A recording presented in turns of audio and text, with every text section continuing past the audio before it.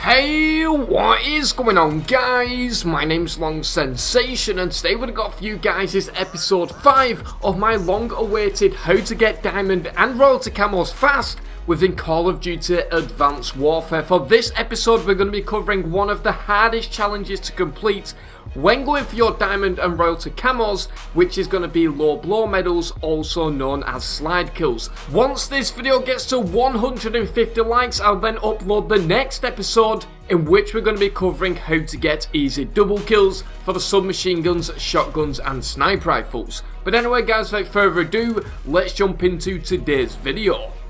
So low blow medals are definitely one of the hardest challenges to complete when going for your Diamond and Royalty Camos for the shotguns, submachine guns and pistols. However, in this video I'll be giving you guys just a few small tips that are going to allow you to complete these challenges much more easily. First of all, for the submachine guns and shotguns, I'm going to recommend that you guys pick a variation of these weapons that have either the highest damage or highest fire rate. Now the reason for this is quite simple. You want to kill the enemy as fast as possible, which is going to allow you to increase your chances of being able to get a low blow kill. For example, for the ASM-1, I've decided to use the ASM-1 Speakeasy. Now, although it does not have increased damage, it does have an increased fire rate, which is going to allow me to put a lot more bullets into my enemies in a shorter duration, allowing me to increase the chances of being able to get a low blow kill. As well as choosing the best variation of the weapon that has increased damage and fire rate, there's also several different attachments that you can use to also increase your chances of getting a low blow medal. For example, in the submachine gun category, the laser sight and rapid fire attachments will increase your chances of being able to get a low blow kill, as you're going to be able to slide whilst firing from the hip and also allow yourself to put a lot more bullets into the enemies.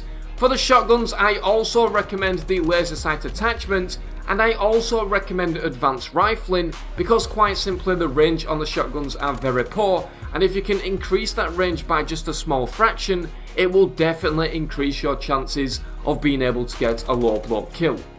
Now moving on to perks, which is arguably one of the most important things you want to consider when going for your low blow kills, and first of all for tier number 1, we're going to pick both low profile and lightweight. Now the reason for this is quite simple. Lightweight is going to increase our mobility and quite simply allow us to run around the map a lot more faster and allow us to flank behind the enemies so we can slide behind them and quite easily get our low blow kills. For tier number 2, we're obviously going to go for Gung Ho, as this is arguably the best perk in the game to help us get our low blow medals. Because of course using this perk you're allowed to slide whilst firing, which is going to allow us to get our low blow kills much more easily.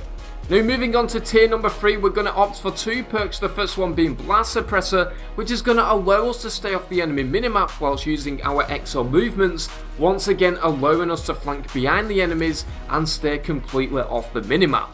For the second perk in tier 3, we're going to opt for Toughness. Now although this is not a necessary perk, it's just a very useful perk for those medium to long range engagements that you might otherwise lose if you didn't have the Toughness perk. Now for score streaks, this is entirely up to you, however I'm going to recommend the UAV and the system hack. Now the reason for this is quite simple. It's a brilliant combination that is going to allow you to locate the enemies, and also disabling the enemy's exosuits will allow you to increase your chances of being able to get a few more low blow medals. Now as well as choosing the right variation of the weapon, the right attachments and the right perks, you still want to do your slide kills correctly, as this can be very difficult to do when going for your low blow medals. Quite simply, when you're going for your low blow medals, what you want to do is slide and hip fire, because aiming down sights means that you're very inaccurate, and this will just furthermore increase your chances of being able to get a low blow medal.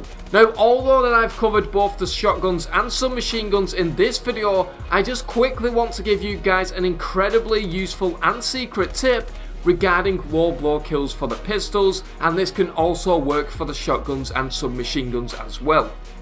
For example, the RW1 pistol is incredibly difficult to get your low blow medals, however you can obtain these by sliding and punching your enemies if you've got that weapon in hand. For example, on this one game on Riot, I managed to get all 10 of my Lore medals in one single match just by sliding and punching my enemies with the RW1 in hand. Now this is an incredibly useful tip, and I definitely advise you guys to do this, as it's just going to allow you to get your Lore medals much more easily. But anyway guys, this has been episode 5 of my How to Get Diamond and Road to Camos Fast for Call of Duty Advanced Warfare. As always, once this video gets to just 150 likes, I'll then upload the next episode in which I'll be covering how to get easy double kills. But anyway guys, I've been Long Sensation, thank you very much for watching, and I'll see you guys in the next video.